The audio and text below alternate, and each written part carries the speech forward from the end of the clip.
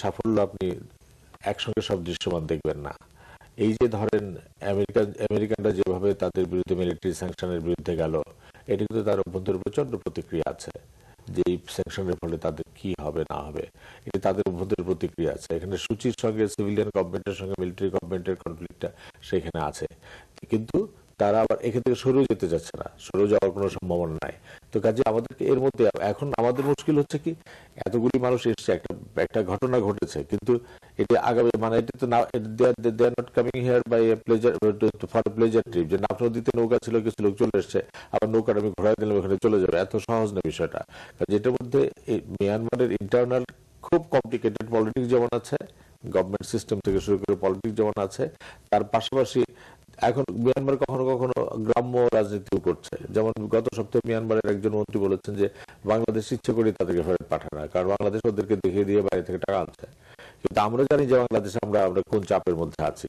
তো কাজে আমি মনে করি যে মানে উদ্যোগটি এখন কত তাড়াতাড়ি আমরা সুফলটা পাওয়া শুরু করব, সেটির জন্য অন্তত 30 নভেম্বর পর্যন্ত একটা ডেডলাইন, যদি আমাদের ওয়ার্কিং কমিটিটা হয়ে যায়, ওয়ার্কিং কমিটি হলেও তারা ওয়ার্কিং কমিটি কিভাবে কাজ শুরু করবে, আমরা এখান থেকে কিভাবে ফেরত পাঠাবো, তারা কিভাবে রিসিভ করবে, এই প্রসেসটা শুরু করতে তো সময় লাগবে। কারণ এটি তো 1971 সালে বাংলাদেশের মতো না যে বাংলাদেশের নাগরিক গেছে, স্বাধীন হয়ে গেছে, সবাই চলে আসছে। এখানে তো একটা ভিন্নতর পরিস্থিতি, জটিলতা আছে এখানে। আমানুল্লাহ কবির, কমনওয়েলথ ভুক্ত দেশগুলোর বা কমনওয়েলথের কতটুকুই বা সুযোগ আছে এই ব্যাপারে ভূমিকা রাখার? আমি সব দেশ মিলিয়ে বলছি, যেখানে জাতিসংঘ, আমেরিকা, ইউরোপিয়ান ইউনিয়ন, এত বড় বড় আন্তর্জাতিক শক্তি, তাদের কথায়ও কোনো কাজ হচ্ছে না, অন্তত দৃশ্যত তেমন কোনো অগ্রগতি নেই, এই অর্থে যে আশাটা বন্ধ হচ্ছে না, ফিরিয়ে নেওয়ার ব্যাপারে নানা রকমের কথা বলছে, কিন্তু সেটিরও এমন কোনো জায়গায় আমরা আসি নাই যে খুব দ্রুত আমরা ফিরিয়ে নেওয়ার কথা ভাবতে পারি। তারপরে নাগরিকত্বের বিষয়, তাদেরকে স্থায়ীভাবে সেখানে থাকার বিষয়, সেগুলো তো তার অভ্যন্তরীণ বিষয়। কিন্তু যখন তৃতীয় পক্ষ বা অন্য শক্তি এর সাথে যুক্ত হবে, তখন নিশ্চয়ই তারা একটা দীর্ঘমেয়াদী সমাধানের কথা চিন্তা করবে। এখন পর্যন্ত যে অগ্রগতি, তার মূল্যায়ন জানতে চাইব, বিশেষ করে যেহেতু আজকের আপনার সিপিএ সম্মেলনে প্রধানমন্ত্রী তাদের সহযোগিতা চেয়েছেন, আহ্বানটা জানিয়েছেন। আগের শক্তিগুলোর ভূমিকা এই পর্যন্ত যা দেখেছি, তাতে করে যদি কমনওয়েলথভুক্ত দেশগুলো এতে যুক্ত হয়, ওয়ার্কিং কমিটির মাধ্যমে তারা তৎপর হয়, কতটা সফল আসতে পারে? না, একেবারে যে আমাদের যে এই যে কূটনৈতিক তৎপরতার সুফল যে আমরা একেবারে পাইনি, এটা কিন্তু ঠিক না। যে জিনিসটা আমি যেটা মনে করি যে এখন যে দ্বিপাক্ষিক আলোচনা যে চলছে তাদের ফিরিয়ে নেওয়ার ব্যাপারে, রোহিঙ্গাদের ফিরিয়ে নেওয়ার ব্যাপারে, এই দ্বিপাক্ষিকের জায়গায় ত্রিপাক্ষিক হলে ভালো হয়। দ্বিপক্ষীয় যদি হয়, কারণ এখানে আরেকটা পক্ষ থাকা প্রয়োজন। এটা চায়না ইন্ডিয়া না, এটা ইউএনএইচসিআর থাকতে পারে, তারপরে অন্য কোনো প্রতিষ্ঠান থাকতে পারে, এ থাকা দরকার। কাজেই ত্রিপক্ষীয় হলে এটা সুবিধা হবে, এটা প্রেশারটা বেশি থাকবে। ইউএনের যদি কোনো প্রতিনিধি থাকে তাহলে এটা প্রেশারটা বেশি থাকবে।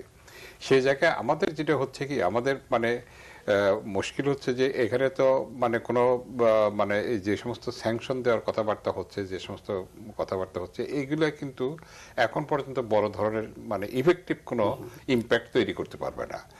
আর কমনওয়েলথের ব্যাপার হচ্ছে, কমনওয়েলথ কিন্তু আগের মতো ইফেক্টিভ নাই। একসময় ইফেক্টিভ একটা অর্গানাইজেশন ছিল কমনওয়েলথ, এখন ইফেক্টিভ অর্গানাইজেশন না।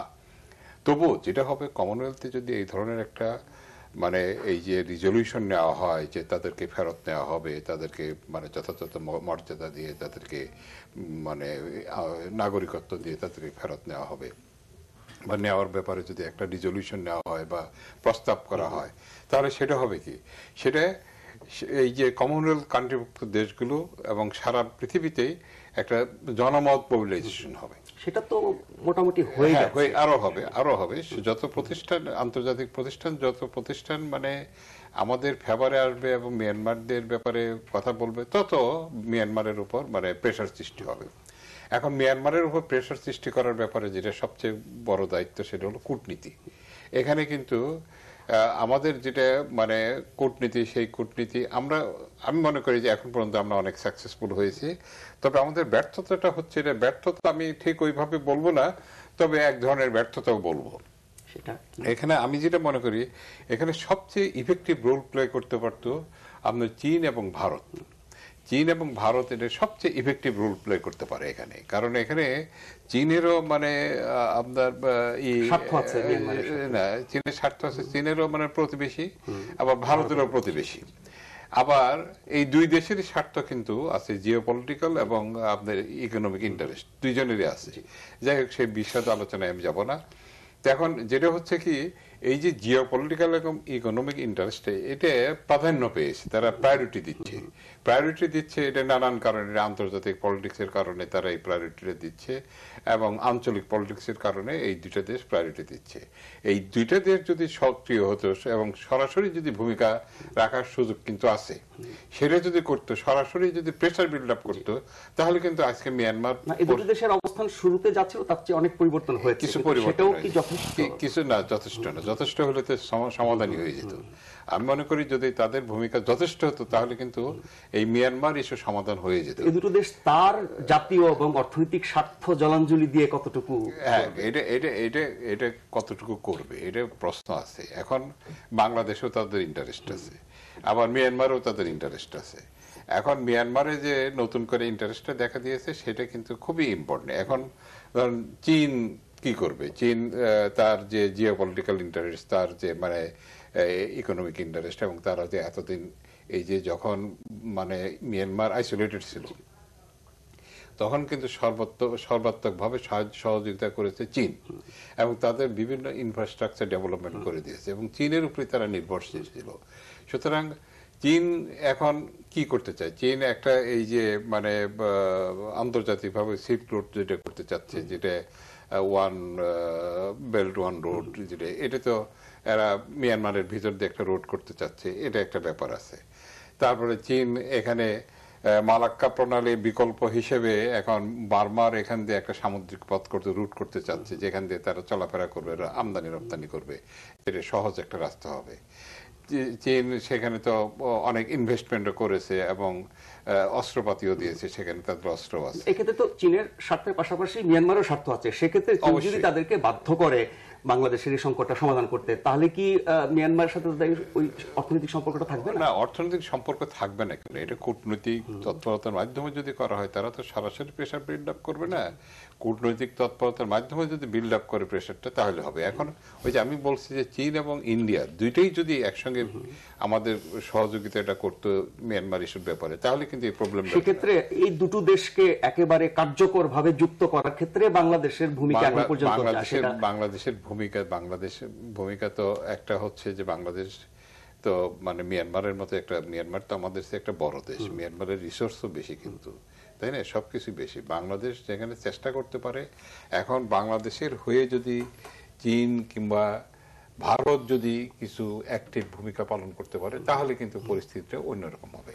আর এখন যেটা আছে সেটা হলো, যেমন ইউনাইটেড নেশনস একটা ভূমিকা পালন করতেছে, এখন এই যে মানে একটা ভূমিকা, যুক্তরাষ্ট্র একটা ভূমিকা পালন করতেছে। যুক্তরাষ্ট্র যদি স্যাংশনটা দেয়, এটা পার্শিয়াল একটা স্যাংশন দেবে, কিছু মিলিটারি ব্যক্তির লিডারের উপরে তারা কতগুলো কিছু আসে যায় না। মিয়ানমার কিছু আসে যায় না একেবারে, এটা আমি বলবো না, অবশ্যই কিছু আসে যায়, কারণ তাদের যখন আপনার মুভমেন্টটা রিস্ট্রিক্টেড হয়ে যাবে, বিশেষ করে বিদেশে আমাদের ওই তারা ট্রেনিং গুলো বন্ধ করে দেবে, তারা অস্ত্র দেওয়া বন্ধ করে দেবে, তারা তাদের ট্রিপ বন্ধ করে দেবে, এই সমস্ত যদি করে দেয়, চায়না আছে তাদের, তাহলে আছে, কিন্তু ওই জায়গাটা তো ওই এলাকাটা তো ব্লক হয়ে গেল।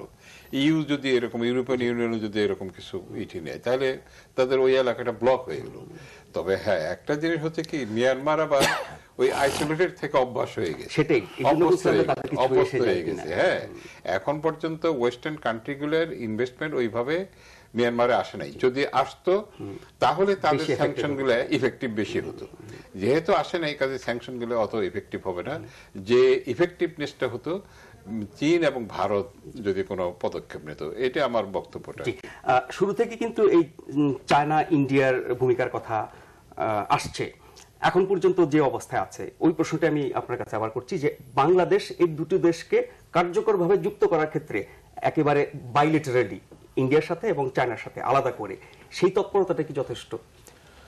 দেখেন, আমরা আমাদের স্বার্থ থেকেই কথা বলবো, কিন্তু পৃথিবীর সমস্ত ডিপ্লোমেসির বটম লাইন হচ্ছে it is dominated by the domestic interest. Bharat যখন কোথাও যুদ্ধ করবে, এটা ভারত কাশ্মীর ছাড়বে কি ছাড়বে না, এটা আমার ইন্টারেস্টের জন্য বা পাকিস্তানের ইন্টারেস্টের জন্য বা মুসলমানদের ইন্টারেস্টের জন্য, কারো ইন্টারেস্টের, তার ইন্টারেস্টের জন্য। চায়না কোথায় যাবে না যাবে এটা তার ইন্টারেস্ট। আমরা মিয়ানমারের সঙ্গে যুদ্ধ করব কি করবো না আমাদের ইন্টারেস্টের জন্য। এখন হচ্ছে যে বায়োলেটারাল যে রিলেশনশিপের ক্ষেত্রে এটার ভারসাম্য একটা লাগবে। সেই ক্ষেত্রে যেটা কবির ভাই খুব যথার্থ ব্যাখ্যা করে বলেছেন যে চীনের হিউজ ইনভেস্টমেন্ট হয়েছে সেখানে এবং হিউজ গেইন আছে তার সেখানে, এবং মিয়ানমারেরও গেইন আছে। ইন্ডিয়া সেখানে বাংলাদেশের চাইতে চায়নার সঙ্গে ফাইট করতে চায়, তার স্টেক নিতে চায়। তো কাজেই অত্যন্ত সঙ্গত কারণে ভারত তার স্বার্থটা দেখবে। ওই স্বার্থ রেখে তারা ভারত বলবে যে না আমার স্বার্থের দরকার নাই, আমার বিলিয়ন ডলার ইনভেস্টমেন্ট দরকার নাই, আমার গ্যাস দরকার নাই, আমার মালাক্কা প্রণালী দরকার নাই, আমার কালাদান প্রজেক্ট দরকার নাই, আমরা বাংলাদেশের রোহিঙ্গা নিয়ে। এইটা হতে অবস্থা সেরকম অবস্থা নয়, বলছি যে ওই স্বার্থ রেখেই কতটা চাপ দেওয়া যায়। ওই স্বার্থ রেখে ভারতের অবস্থান শুরু থেকে, যেটা মোদি তখন সফরে ছিলেন, উনি যে স্টেটমেন্ট দিয়েছিলেন তার থেকে সর্বশেষ ভারতের পররাষ্ট্রমন্ত্রী বাংলাদেশ সফরের সময় যে স্টেটমেন্ট অনেকখানি শিফট করেছে। এক, চায়না গত টার্মে 78-9 যখন রোহিঙ্গা আসা শুরু হলো, তখন 1990 সালে যখন আসা শুরু হলো, তখন কিন্তু ইয়ে করে নাই, কি বলে, চায়না সিকিউরিটি কাউন্সিলে মিটিংই করতে দেয়নি, স্টেটমেন্টের দূরের কথা। এখন তারা মিটিং করতে দিচ্ছে এবং বাধা দিচ্ছে না, ভেটো দিচ্ছে না, বরং বলছে যে স্যাংশনটাকে এমন ভাবে দিতে হবে। তাদের অ্যাপিলটা কিন্তু অন্যরকম। তারা অ্যাপিলটা করছে যে মিয়ানমার 18 মাসের নিউ ডেমোক্রেসি, তোমরা যদি স্ট্রিক্ট স্যাংশন দাও তাহলে মিনিমাম ডেমোক্রেসিটাও থাকবে না। দেয়ার সেলিং। আমরা তো এখান থেকে অং সান সু চি সম্পর্কে অনেক কথা বলি। অং সান সু চির ভিতরকার অবস্থা তো চিন্তা করতে হবে যে সেইবার জাতিসংঘে সাধারণ পরিষদে যেতে পারে নাই কেন? যে উনি চলে গেলে তার মূল প্রেসিডেন্ট, ওনার যে পোস্টটা তৈরি করা হয়েছে এইটা তো মিলিটারি আন্ডারস করে না। মিলিটারির সঙ্গে ভোটাভুটি হেরেই তো উনি এই পোস্টটা তৈরি করা হয়েছে। তো ওনার যে প্রেসিডেন্ট, সে প্রেসিডেন্ট হাসপাতালে, উনি যদি জাতিসংঘে যায়, ভাইস প্রেসিডেন্ট যিনি সেটা হচ্ছে সেনা সমর্থিত ইউএসডিপি পার্টির, এবং মানে প্রচন্ড রকম প্রচারণা ছিল যে উনি চলে গেলে ইমার্জেন্সি জারি করে দেবেন, যার ফলে উনি জাতিসংঘে গেলেন না। তো কাজেই তাদের কমপ্লেক্সিটিতে দেখতে হবে। আমি মনে করি যে কূটনীতি কখনো কখনো একটু দীর্ঘ সময় নেয়, এবং দীর্ঘ সময়টা আমাদের জন্য খুব চাপের, এবং এটা আমাদের বাস্তবতা অন্যরকম। কিন্তু আমার ধারণা, যেটা আমি কবির সাথে একমত, যে কিছুটা হচ্ছে, কিন্তু এখানে আমরা যে জায়গাটাতে আমাদের প্রচন্ড গ্যাপ এখনো আছে সেটা হচ্ছে আসিয়ান কান্ট্রি। আসিয়ান কান্ট্রিগুলিতে আমরা ইনভলভ করি। একমাত্র আসিয়ান কান্ট্রিতে স্ট্রেট অবস্থান নিয়েছে মালয়েশিয়া। সেই দিনও থাইল্যান্ড সফর, থাইল্যান্ডের সামরিক শাসন আপনারা জানেন, থাইল্যান্ড আর্মি রোল, থাইল্যান্ড তাদেরকে বলেছে এই লাইন ঠিক আছে। আসিয়ান কান্ট্রি থেকে ফিলিপিন্স মালয়েশিয়াকে বাদ দিয়ে একটা স্টেটমেন্ট করে দিচ্ছে, যেটা ফিলিপিন্স অ্যাড্রেস করে নেয়। শুধুমাত্র মালদ্বীপ এবং মালয়েশিয়া ছাড়া ওই ইয়ের মধ্যে আসিয়ান কান্ট্রিগুলি কেউ আসেনি। আসিয়ান কান্ট্রিতে আমাদের ইন্দোনেশিয়া প্রথম দিকে যেভাবে ভালোভাবে ছিল সেটা ওইভাবে নাই। এই জায়গাটাতে আমার ধারণা যে একটুখানি আমরা একটু পিছিয়ে আছি, আর তা না হলে বাকিটা ঠিক মতো চলছে। এবং আমার যেটা ধারণা যে মিয়ানমার যে চাপের মধ্যে পড়ছে, তারা এটা একেবারে না করে বসে থাকবে এই অবস্থায় মিয়ানমার না। অনেকে বলছেন যে এখন যে একটু আধটু কথা বলছে, আশ্বস্ত করছে, বা রাজনৈতিক নেতৃত্বের মাধ্যমে যেটুকু তৎপরতা তারা দেখাচ্ছে, এটা হচ্ছে সময় ক্ষেপণ করার জন্য, এবং বিশ্ববাসীর দৃষ্টি যখন এদিক থেকে সরে যাবে, অন্য বিষয় সামনে চলে আসবে, তখন আবার তাদের অবস্থানে যাবে। যেটা প্রমাণ হচ্ছে যে তারা কিন্তু নির্যাতন অব্যাহত রেখেছে, রাখাইন খালি করছে, এবং রোহিঙ্গারা আমাদের এখানে এখনো আসছে, প্রতিনিয়ত আসছে। তো সেই কৌশলের মধ্যে যদি আমরা পড়ে যাই, এইটা হচ্ছে কি এক ধরনের, মানে মিয়ানমারের সিভিল গভর্নমেন্টের যে স্টেটমেন্ট, আর্মি প্রধানের যে টুইটার, এবং বৌদ্ধ কট্টরপন্থীদের যে স্টেটমেন্ট, তিনটা খুব কনফ্লিক্টিং। এবং মিয়ানমারের গণমাধ্যমের মধ্যে শুধুমাত্র সেনাবাহিনীর সম্পর্কে কিছু বলা যায় না, বাকিগুলিতে কথা বলা যায়। মানে ওইখান থেকে, যেমন ধরেন ওই যে ইরাবতী.com এর মধ্যে যারা যে সাংবাদিকটা কথা বলেন, ওরা বললো যে কেন মিয়ানমার সম্পর্কে আন্তর্জাতিক মহলে এরকম হচ্ছে। তারা বলে যে মিয়ানমার তিনটা কারণ। একটা কারণ হচ্ছে যে তারা সেখানে প্রেস অ্যালাউ করে নাই, রাখাইন অঞ্চলে প্রেস অ্যালাউ করে নাই। অ্যালাউ না করার কারণে বাংলাদেশের পক্ষে, বাংলাদেশের যে রোহিঙ্গারা আসছে তাদের কাছ থেকে সব শুনছে। তুমি যদি রাখাইন ওপেন করে দিতা তাহলে এটা হইতে পারতো। দ্বিতীয়ত যেটা হচ্ছে যে ট্রান্সপারেন্সি নাই, গভর্নমেন্ট যেটা বলছে তার মধ্যে কোনো ট্রান্সপারেন্সি নেই, কি বলছে না বলছে। আর তৃতীয় যেটা হচ্ছে যে সেনাবাহিনী ইন্টারন্যাশনাল কারোর সঙ্গে কথা বলতে পারে না, কথা যতটুকু বলছে অং সান সু চি কথা বলছে। তো কাজেই তাদের মধ্যেও এক ধরনের দ্বিধাদ্বন্দ্ব আছে। তবে আমার কনক্লুশন যেটা, আমি মনে করি যে মিয়ানমার বাস্তবতাটা এরকম যে মিয়ানমারের পক্ষে বাংলাদেশ থেকে কোনো লোক ফেরত দেব না এইরকম করে বসে থাকার কোনো সুযোগ নাই। কারণ এই 18 মাসের ডেমোক্রেসিতে মিয়ানমারের সাধারণ জনগণ স্যাংশনসের একটা দেশে কি কি সুবিধা পাওয়া যায় সেটা তারা পেয়েছে। কিন্তু আমরা তো উল্টোটাও দেখেছি, এরই মধ্যে সেনাবাহিনীর পক্ষে, সেনা প্রধানের পক্ষে জনসমাবেশ হয়েছে, এগুলো তারাই আয়োজন করেছে। তার মানে জনমতটাকে ওই দিকে এটা তো হচ্ছে, আমি তো বললাম যে ভিতরে তো ইন্টারনাল কনফ্লিক্ট। একটা হচ্ছে যে বৌদ্ধ কট্টর ধর্মবন্দীদের সমাবেশ হয়েছে, যেটার মধ্যে ওই যে উরাথু নামে যে মঙ্ক আছে সে করেছে। এনএলডির পক্ষে হয়েছে, মানে অং সান সুচির দলের বিশাল সমাবেশ হয়েছে। আর সেনাবাহিনীর সমর্থিত যে পার্টি ইউএসডিপি, সেকেন্ড পার্টি, যেটা মানে পার্লামেন্টের পার্টি, তারও সমাবেশ করেছে। তাদের ইন্টারনাল ডিনামিক্স অনেক কিছু ঘটছে, কিন্তু এইখানে সেফগার্ড হলো যে ইউনাইটেড নেশন, সিপিএ বা আইপিএ, এই রেজুলেশনগুলি হয় কি যখন আপনি মানে একটা ইন্টারন্যাশনাল মুভ থাকে, ইন্টারন্যাশনাল অর্গানাইজেশনগুলি সব একসঙ্গে কথা বললে পরে একরকম হয়। এখানে ধর ব্রিটেন একটা ভিজিবল অবস্থান নিয়েছে, ইউকে, ইউনাইটেড কি বলে জাতিসংঘ, মানে যুক্তরাষ্ট্র নিচ্ছে, ইউরোপিয়ান ইউনিয়ন নিচ্ছে।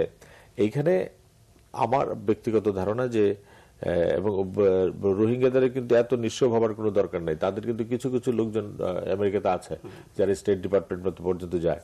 হিউম্যান রাইটস ওয়াচ গতকালকে বলেছে যে তারা আইসিসিতে যাবে সেনাবাহিনীদের বিচার করার জন্য। কাজেই ধরেন মিয়ানমারের সেনাবাহিনী যতই বলুক বা চায়না যতই বলুক, তারা তো আগের অবস্থায় ফিরে যেতে পারবে না, এটা সম্ভব না। আগের মতো মার্শাল ল দিয়ে আর কারোর সঙ্গে কথা বললাম না, চীন পুরো সাপোর্ট। চীনের মতো রাষ্ট্র যার আমব্রেলার নিচে নর্থ কোরিয়া সবকিছু, তাদের সেই নর্থ কোরিয়াকে তো তারা বলছে যে তুমি যদি নিউক্লিয়ার বন্ধ না করো, যুক্তরাষ্ট্রের চাপে যেটুকু বলে ততটুকু তো করে না। এটা তো আমার আপনার প্রত্যাশা দিয়ে তো হবে না। আপনি তো এটা যখন একটা সমস্যা 50 বছর ধরে হয়েছে, সেই 50 আমি কালকে বললে তো হবে না। তো মানে ডিপ্লোমেসিতে আপনি গো স্লো করতে হবে। আপনি বাংলাদেশে 71-এর উদাহরণ যদি দেখেন, আমরা 2 কোটি লোক 3 কোটি লোক মানে মার্চ এপ্রিল মের মধ্যে গিয়ে ঢুকে গেলাম। ইন্দিরা গান্ধী টুক 6 মান্থস, মানে কোনো যুদ্ধ ঘোষণা করলো না, কোনো স্বাধীনতাকে স্বীকৃতি দিল না, সারা পৃথিবী জুড়ে তিনি ঘুরলেন। ঘুরে কি ডিপ্লোমেটিক্যালি বললেন যে এটা আমার বার্ডেন, এটা আমার বার্ডেন, আমাদের আর 1 কোটি মানুষ আসছে, এটা আমার বার্ডেন। তখন কিন্তু যুদ্ধের পক্ষে স্বীকৃতি নাই, মুক্তিযোদ্ধাদের সাপোর্ট যাই দিচ্ছে, আন্ডারগ্রাউন্ডে দিচ্ছে। এই তিনি 6 মাস চোরকির মতো ঘুরে জাতিসংঘ থেকে সারা পৃথিবীতে ইন্দিরা গান্ধী তখনকার মুখগুলি চিন্তা করে। তো এটা তো ম্যাচিউর করতে সময় লাগবে, সেটা আমরা বুঝতে পারছি। কিন্তু মানে উদ্বেগটা সম্ভবত আমাদের সবার, সংকট হয়েছে, সমাধানের জন্য সময় লাগবে, তৎপরতা চলছে। কিন্তু সংকটটা যদি একটা জায়গায় থেমে যেত তাহলে উদ্বেগটা কম হতো। এটা প্রতিনিয়ত বাড়ছে, সেই জায়গাটা কি করা যায়। আমরা এখন অন্য বিষয়ে যাই। এই রোহিঙ্গার বিষয় নিয়ে হয়তো আরো অনেক আলোচনা হবে, শুরুতেই বলছিলাম। যেমন এই যে যুক্তরাষ্ট্র তো যথেষ্ট চাপ তৈরি করছে, অবরোধ দিচ্ছে এবং সেনাদের শাস্তি, এবং যুক্তরাষ্ট্র কিন্তু একদম শুরু থেকেই একেবারে পিন পয়েন্ট করে বলেছে সংকটটা কোথায় এবং সেনাবাহিনীর দিকে। এই যে দেখেন, এই যে যুক্তরাষ্ট্র নিয়ে আমরা উল্লসিত হই, এটা কিন্তু কবির ভাই বলছেন জিও পলিটিক্স। যুক্তরাষ্ট্র তার স্বার্থে সে চায়নাকে ফাইট করছে এখানে। সে তো যেহেতু চায়নার ইনফ্লুয়েন্স, এটা তো আমরা বাই ডিফল্ট পাবো। কিন্তু আমেরিকা বলতে চাই যে তুমি এত প্রো চাইনিজ থাকলে বলে দিস যে চান্স তুমি আমার দিকেও আসো কিছুটা, ভারত যে আমার দিকে। ওরা 3টে ঠিক করার পরে থেকে আমরা যদি পাই, ওরা মানে। আমরা এখন অন্য একটা বিষয়ে যাই। দুর্নীতি, দুদক, দুর্নীতির বিচার, এগুলো নিয়ে তো আমরা সবসময় নানান রকমের খবর দেখি, আলোচনা করি। আজকে টিআইবির একটি বক্তব্য হচ্ছে যে 73% অভিযোগের কোনো সমাধান হয় না, দুদকের কাছে যেসব দুর্নীতির অভিযোগ যায়, এবং প্রভাবশালীদের বিরুদ্ধে প্রত্যাশিত ভূমিকা কখনোই দেখাতে পারে না দুদক। পুরনো কথা, কিন্তু এরকমই যদি চলতে থাকে তাহলে দুদক রেখেই কি লাভ? আর দুর্নীতিমুক্ত আমরা কবে হব? টিআইবি বা টিআই আমাদেরকে বছরে বছরে নানা রকমের সার্টিফিকেট দেবে এবং সেগুলো নিয়ে বিতর্ক চলতে থাকবে। এখন প্রভাবশালীদের বিরুদ্ধে প্রত্যাশিত ভূমিকা দেখাতে পারে না দুদক, এটা হয়তো সবাই জানে মানে, কিন্তু এখানকার বাধাগুলো কি? রাজনৈতিক, সরকারি দল, সরকার, অনেক রকমের কথাবার্তা হয়। কিন্তু আমরা 111-এর সময় কিছু ব্যবস্থা দেখেছি, সেগুলো নিয়েও প্রশ্ন আছে যে তার উদ্দেশ্য কি ছিল এবং বাড়াবাড়ি রকমের ছিল। তো এরপর থেকে দুদক যে একটা রুটিন কাজের মধ্যে আছে, মাঝে মধ্যে আমরা দেখি প্রভাবশালী বলতে রাজনীতিবিদ, সাবেক বা বর্তমান মন্ত্রী বা সংসদ সদস্য, তাদেরকে ডাকে, কথা বলে। কিন্তু সত্যিকার অর্থে কোন একজন দুর্নীতিবাজকে চিহ্নিত করে তার বিরুদ্ধে আইনি ব্যবস্থা নিয়ে শাস্তি নিশ্চিত করার যে উদাহরণটি দরকার, সেরকমটা তো দুদক পাচ্ছে না। কারণটা কি শুধুই রাজনীতি, নাকি দুদক যারা থাকেন, যারা কাজ করেন, যারা চালান, অথবা যাদের বিরুদ্ধে এসব অভিযোগ, তাদের ক্ষমতা, প্রভাব অনেক বেশি? কি কারণে হয় না? পুরোপুরি রাজনৈতিক এই কারণে আপনি আমাদের সমাজটা কিন্তু দ্বিধাবিভক্ত। একটা হচ্ছে শাসক শ্রেণী আর একটা শাসিত শ্রেণী, এই 2টা শ্রেণীতে বিভক্ত। এখন এই যে দুদক, দুদক কাদের প্রতিনিধি? দুদক হলো শাসক শ্রেণীর প্রতিনিধি। যারা শাসন করতেছে এই শাসক শ্রেণী, আমি বলতে মানে সর্বাঙ্গীন ভাবে বলছি, এটা বিএনপি তো শাসক শ্রেণী আছে, তাই না? বিএনপিও শাসক শ্রেণীর লোক, সেখানে শাসিতও আছে, শাসক শ্রেণীও আছে, এটা জাতীয় পার্টিতে আছে এবং আওয়ামী লীগও আছে। এই যে শাসক শ্রেণী, শাসক শ্রেণীর প্রতিনিধি হলো দুদক। এবং যারা আজকে দুর্নীতি, বড় বড় দুর্নীতি করছে, তারা সবাই শাসক শ্রেণীর লোক, তাই না? সে বিএনপিতে বিলং করুক আর আওয়ামী লীগে বিলং করুক, জাতীয় পার্টিতে বিলং করুক, তারা আসলে বিলং করে শাসক শ্রেণীতে বিলং করে। কাজে এই যে শাসক শ্রেণীতে বিলং যখন করে, তখন আপনি তাদেরকে কিভাবে, মানে আপনি তো তাদেরই প্রতিনিধি, তাদের বিরুদ্ধে আপনি কিভাবে অ্যাকশন নেবেন? কিন্তু তাদের তো মানে সাংবিধানিক ম্যান্ডেটই হচ্ছে সংবিধানটাও তো শাসক শ্রেণীর জন্য, সংবিধানটা শাসিতের জন্য কতটুকু আছে সেটাও তো দেখার বিষয় আছে, তাই না? আইন কানুন সবকিছু, আজকে আইন কানুন কিভাবে চলে, আদালত কিভাবে চলে, আদালত তো চলে আপনার ওই শাসক শ্রেণীর দ্বারা। আদালতে মানে আপনার মানে এমন অবস্থা হয়ে গেছে যে ন্যায় বিচার পেতে হলে, বিচার পাওয়ার জন্য বিচার মানে you'll have to by justice, এই একটা পর্যায়ে চলে গেছে। তো এইখানেও ওই দুদকেও এরকম একটা ঘটনা, you'll have to by justice, by action. এখন কি হয়েছে, এই যে যেমন আমি একটা উদাহরণ দিই, বেসিকের যে বেসিক ব্যাংকের যে চেয়ারম্যান কি বাচ্চু, তার বিরুদ্ধে এখন পর্যন্ত কোনো অ্যাকশন হয় নাই। এখন পর্যন্ত দুদক কোনো অ্যাকশন নিতে পারে নাই, কোনো অ্যাকশন হয়নি, তাকে গ্রেপ্তার করা হয়নি, কোনো কিছু করা হয়নি। আপনার এই যে ব্যাংকগুলোতে মানে বিশেষ করে পাবলিক সেক্টরের ব্যাংকগুলোতে লুটপাট হচ্ছে, তাই না? এই যে লুটপাট হচ্ছে, বিশাল বড় বড় লোন যারা নিছে তারা কিন্তু ধরাছোঁয়ার বাইরে, আইনের ঊর্ধ্বে তারা, বড় বড় লোন যারা নিছে তাদেরকে আইন কিছুই করতে পারছে না, তারা ব্যাংকেও কিছু করতে পারছে না, দুদকও কিছু করতে পারছে না। ইভেন এই যে এটা যে মানে সেন্ট্রাল ব্যাংক থেকে যে চুরিটা হয়ে গেল, কি করতে পারছি আমরা? তাহলে ব্যাংকে, এবং আবার দেখা যাচ্ছে যে প্রাইভেট সেক্টরের কতগুলো ব্যাংকের অবস্থাও খুব খারাপ। এই সবাই মিলে এখন কাদের বিরুদ্ধে কি অ্যাকশন নেবে? অ্যাকশনটা তখনই হয় যদি মিনিমাম দেশে যদি নিয়ম কানুনটা থাকে, আইন কানুন যদি থাকে, বা আইন কানুন দ্বারা যদি দেশ শাসিত হয় তাহলে থাকবে। আইন কানুন দ্বারা যদি দেশ শাসিত না হয়, রুল অফ ল যেটা বলা হয়, সেটা যদি না থাকে তাহলে কি হবে? এখানে ল কোথায় বিচরণ করছে? মানে আইন বিচারবিহীন সমাজে আছি আমরা এক ধরনের। সেটার মাত্রা কি সবসময় এরকম ছিল না কমেছে বেড়েছে? বিতর্ক আছে, মাত্রাটা নিয়ে বিতর্ক আছে, কিন্তু একটা বিচারহীন একটা ব্যবস্থা যে চলছে এটা একটা স্বাভাবিক। এটা আমি তো দেখছি যে যারা বড় বড় লোন নিয়ে বসে আছে তাদের তো কোনো বিচার হয় না। তাদেরকে কি দুদক ধরছে? দু একজনকে কাকে ধরছে? কাকে ধরে কোথায় দিয়েছে? ওই ইয়ের বোধহয় যে বিসমিল্লাহ ওদেরকে ধরেছে, আর ওই যে কি আর একটা আছে ওদেরকে ধরেছে, আবার কাউকে কাউকে ছেড়েও দিয়েছে, কিন্তু এগুলোর কোনো অ্যাকশন নেই। আর একটা জিনিস যেটা হচ্ছে দুদকের ব্যাপারটা, দুদক কিন্তু কোনো কনস্টিটিউশনাল বডি নেই, দুদক কোনো কনস্টিটিউশনাল বডি নেই। দুদক সেখানে কিন্তু কতটুকু অ্যাসার্ট করতে পারো, দুদক যদি কনস্টিটিউশনাল বডি হতো তাহলে কিন্তু অ্যাসার্ট করতে পারতো, সুযোগ ছিল। সেটা কিন্তু দুদক কনস্টিটিউশনাল বডি নেই। যতটুকু কর্তৃত্ব আছে সেটা ওই যে আমি আগেই বললাম যে এরা তো কাদের প্রতিনিধি? প্রতিনিধি তো হচ্ছে সরকারের প্রতিনিধি, হচ্ছে শাসক শ্রেণীর, আবার সরকার কর্তৃক নিয়োজিত যারা তারাও তো ওই তাদেরই প্রতিনিধি। তারা কতটুকু করবে? তারা কি মানে শাসক শ্রেণীর প্রতিনিধি হয়ে শাসকদের বিরুদ্ধে কোনো অ্যাকশন নেবে? এটা স্বাভাবিক, এটা কল্পনা করা যায় না। এই ঘটনাই ঘটছে বাংলাদেশে, এবং এখানে দুদক খুব একটা বেশি ইফেক্টিভ রোল প্লে করতে পারবে না। শাসিত শ্রেণীর প্রতিনিধিকে ওখানে বসালে কি পরিবর্তন হয়ে যাবে? শাসিত শ্রেণী না, পুরা সমাজটাই চেঞ্জ করতে হবে, পুরা সমাজের। এখানে দেখা যাচ্ছে, এখানে আমি যে কথাগুলো বলছি এই কথাগুলো তাহলে আরেকটু বলা দরকার। এখানে কিন্তু এই যে শাসিত আর শোষকের যে দ্বন্দ্ব, এর কারণে একটা পর্যায়ে গিয়ে কিন্তু বিভিন্ন দেশে, অনেক দেশে কিন্তু গণতন্ত্রের যে বিভিন্ন রকম গণতন্ত্র কিন্তু পৃথিবীতে আছে, তাই না? একটা জনপ্রতিনিধিত্বমূলক গণতন্ত্র কিন্তু আছে, আবার আমরা যে ওয়েস্টমিনিস্টার ফর্ম অফ গণতন্ত্র সেটাও আছে, তাই না? সবকিছুই আছে। এই ফর্মের গণতন্ত্র তো বহু দেশে কার্যকর আছে, আমাদের এত বছরে কেন?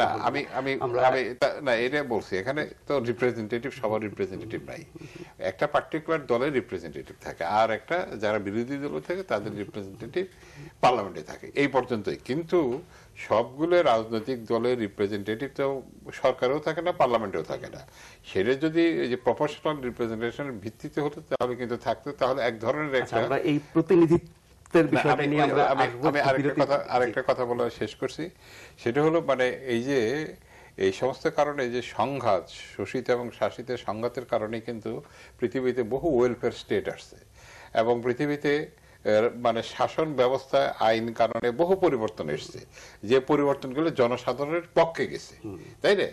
এখন আমাদের এখানে এই পরিবর্তনগুলো আসলে জনসাধারণের পক্ষে যদি যায়, সেইভাবে যদি শাসন প্রচলিত শাসন যদি মানে চলে, তাহলে সেখানে একটাই হবে। এখন তো যেটা হচ্ছে যে একতরফা ভাবে, আমি মনে করি, এটা আমার বক্তব্য, আমি মনে করি একতরফা ভাবে শাসক শ্রেণীর মানে শাসন কর্তৃত্ব চলছে। বুলবুল ভাই, এই দুদকের ভূমিকা, দুর্নীতি, সেই আলোচনা থেকে কবির ভাই একেবারে পুরো রাষ্ট্র ব্যবস্থা, সমাজ ব্যবস্থা, শাসক শোষিত এবং নানা রকমের গণতন্ত্রের ধরন, অনেকগুলো বিষয় উনি আনলেন। এখন এই বাস্তবতায় যেই ধরনের গণতন্ত্রের মধ্যে আমরা আছি, এটা কি আরো কার্যকর হতে পারে না আমাদের ইচ্ছা থাকলে? বা দুদক নামক যে প্রতিষ্ঠানটি আছে সেখানে যদি সত্যিকার অর্থে আপনার ভালো নেতৃত্ব থাকে এবং তারা নির্ভীক হন, যতটুকু ক্ষমতা আছে তাদের আইনগতভাবে সেগুলো প্রয়োগ করেন, তাহলে কি দুর্নীতি বিরোধী কিছু সুফল আমরা পেতে পারি না অভিযানে?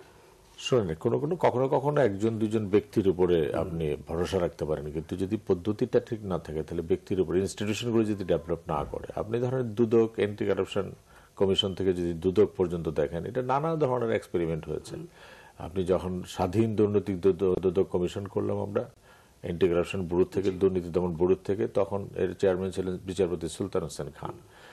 ওনাকে আমি আপনার মতো এরকম একটা অনুষ্ঠানে সাক্ষাৎকার নিয়েছিলাম। আমি জিজ্ঞেস করলাম যে আপনি যে স্বাধীন দুর্নীতি দমন কমিশন হলো তাতে কি হলো? উনি বলেন যে দুর্নীতি এখন অনেক কমছে। আমি বলি কিরকম কমছে? বলে আগে টেবিলের উপর দিয়ে দুর্নীতি হইতো, এখন টেবিলের নিচ দিয়ে দুর্নীতি। এটা ছিল তার কমেন্ট অন রেকর্ড, এবং আপনার মতো এরকম অনুষ্ঠানে প্রচার করছে। তো এইটা হলো ধরেন পারসেপশন। 3 জন কমিশনার আমরা স্বাধীন কমিশনার নিয়োগ করলাম, সুলতান হোসেন খান সাহেব, জনাব মনিরুজ্জামান মিয়া, ঢাকা ইউনিভার্সিটি, আরেকজনকে নাম ভুলে গেছে। এই 3 জনের গোতাগতি করতে করতে নিজেদের মধ্যে যথেষ্ট বিরোধ। তারপরে ধরেন আমরা আবার নতুন এক্সপেরিমেন্টের মধ্যে আসলাম, নানা লোকজন বসালাম। এখন যেটা আমি মনে করি যে দুদকের একটু ভিজিবিলিটি আছে, একটা ধরেন ট্রান্সপারেন্সির মতো অর্গানাইজেশন, ট্রান্সপারেন্সি ক্যাম্পেইন ধরনের অর্গানাইজেশন। দুদককে আমাকে শাস্তি দিবে না। দুদকের 2টা কাজ, একটা হলো ক্যাম্পেইন করা, কন্টিনিউয়াস ক্যাম্পেইন করা যে দুর্নীতি খারাপ, এটা একটা। আরেকটা হলো পিউনিটিভ মেজার নেওয়া। তো পিউনিটিভ মেজারের মধ্যে হ্যাঁ দুর্বলতা আছে, তাদের এক একটা মামলা আপনি হলমার্কের লোককে তো ধরা হলো, দুদকের কেসের উপরে ধরা হলো, তো হলমার্কের বউকে ছেড়ে দেওয়া হলো যে প্রতিদিন নাকি 1 লাখ টাকা করে জমা দিবে।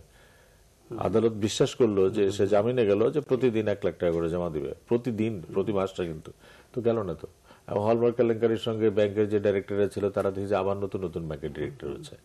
তাহলে যদি আপনি দুর্নীতি খারাপ জিনিস এটা ক্যাম্পেইন করলেন, আর যে লোকটা খারাপ, বাচ্চু কথা যেটা বলা হয়, বেসিক ব্যাংকের বাচ্চু সাহেবের কথা, অর্থমন্ত্রী বলে যে আমার কাছে কিছু নাই, আমি দিয়ে দিচ্ছিলাম দুদকের কাছে। দুদককে যখন জিজ্ঞেস করি, ও বলে যে আমরা যে কাগজপত্রের উপরে ধরবো সেটা নাই, কারণ সে নিজে টাকা দিচ্ছে, এটা আমরা পারি না। সে অর্ডার মুখে অর্ডার দিচ্ছে অমুক ব্যাংকে যে টাকা দিয়ে দাও, টাকা দিচ্ছে, ওই ম্যানেজারে ধরতেছি, যে ম্যানেজার টাকাটা স্যাংশন দিচ্ছে তাকে ধরতেছি, কিন্তু ও নিজে দিচ্ছে, এটার কোনো কাগজপত্র নাই। তো ধরেন একটা ইনস্টিটিউশন যখন করাপশন চার্জের মধ্যে যাবে, পারসেপশনাল করাপশন যদি হয় তাহলে তো ওই যে পদ্মা সেতুর মতো হবে। যে কারণ বাচ্চুটা নিয়ে বারবার জিজ্ঞেস করা হয়েছে, যতবার মিডিয়ার সঙ্গে তারা, তো উনি বলছে যে ওনাদের বক্তব্য যেটা হলো যে বাচ্চু মিটিং এ প্রেজাইড করছে, মিটিং এ প্রেজাইড বলা হয়েছে যে লোন স্যাংশন দেওয়া যাবে অথবা দেওয়া যাবে না, কিন্তু পরবর্তীকালে হি ইনফ্লুয়েন্স দ্য ব্রাঞ্চেস, এবং ব্রাঞ্চ ম্যানেজার বলে স্যার কাগজ লাগবে কেন, আমি বলতেছি চেয়ারম্যান এটার কোনো ডকুমেন্ট নাই, যাহলে এখন যে ব্রাঞ্চ ম্যানেজার দিচ্ছে তাকে আমরা ধরতেছি, কিন্তু চেয়ারম্যানকে আমরা ধরতেছি না, প্রভাবশালীদের সাপোর্টটা আছে। তো কাজেই এর মধ্যে থেকে এই প্রতিষ্ঠানগুলিকে বের হতে হবে, এবং যদি মানে পারসেপশন যখন থাকে, পারসেপশন গসিপ এগুলি কিন্তু ফ্যাক্টসের চাইতে অনেক বেশি শক্তিশালী। মানুষ তাকে চোর মনে করে, কাজে সে যে চোর না, এটা যদি আমরা প্রমাণ করতে চাই তাহলে পরে দুদককেই বলতে হবে যে এই কারণে আমরা বাচ্চুকে, বাচ্চু সাহেব নিয়ে যে কথা আছে, এটা তো দুদক কিছু বলে না, তো যে কেন ধরছে না বা কেন তার বিরুদ্ধে অভিযোগ আছে কিনা। ওই ধোঁয়াশা অবস্থা থাকলে পারসেপশন তৈরি হবে। অনেক ধন্যবাদ জনাব মঞ্জুর হাসান বুলবুল, অনেক ধন্যবাদ জনাব আমানুল্লাহ কবির। আপনারা যারা এই অনুষ্ঠান দেখলেন তাদের প্রত্যেককে জানাই অনেক অনেক ধন্যবাদ। বিদায় নিচ্ছি আজকের মতো, আবারও দেখা হবে। আপনারা সবাই ভালো থাকবেন এবং নিরাপদে থাকবেন।